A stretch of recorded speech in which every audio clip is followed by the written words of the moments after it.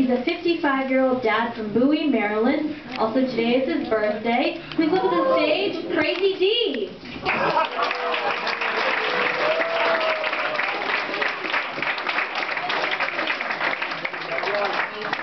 Well, you know, today my daughter just happened to try to surprise me by saying, "Hey, Dad, you know what? I'm signing you up for some comedy so you can get 3 hours. You know what? There's no time to turn around and rehearse or write your stuff out. So we're going to go from here, all right?" Now, me, myself, I believe in this mirror parenting. You know, basically, if I wear my clothes down, you wear your clothes down. If you wear your clothes down to embarrass me, then I'm going to embarrass you by wearing mine up. So what I do with my daughter when she's wearing something that I don't approve of, I come in like this with a friend.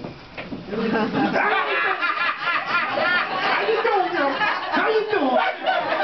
She must get nervous about that one, but we work it out. My mother was old school. My mom was like, you know what? I would knock you into the middle of next week. You know, shut your mouth.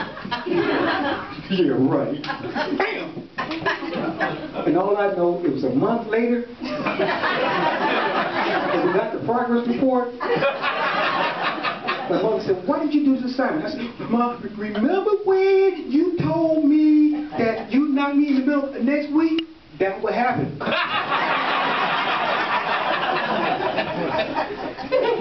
I got grandkids, and you know what? They say some of the sweetest and nicest things. I was asking my granddaughter, I said, I said, "Babe, what you want to be when you grow up?" She looked at me like I was stupid and said, "An adult."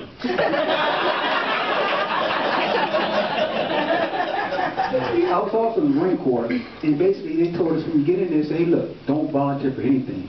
And they got a situation where they call it taking you outside and thrusting you. Basically, when you go outside and they put you in the thorns and push you up and make you do sit-ups and stuff. So one day they just asked, who wants to call home? And why I throw my hand up in the air? They grabbed everybody, sent us outside, thrust us, they brought us back in, said, "Open the window." Open the window up, said, "Call home." Oh! Hi, Mama!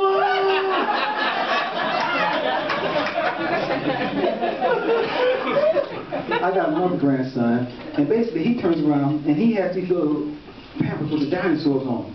So he outside playing, he forget all about it, he looked down and the dinosaur's gone. "Oh, my dinosaur's gone." I said, "My dinosaur gone." So he went in the house, got a pamper and started working on putting it back up, So he finally got it all back on there and said, "Okay, I'm good." Now my daughter, which is the one who invited me tonight, right? I knew off the back that there was something strange about her because she's the only one that came out talking.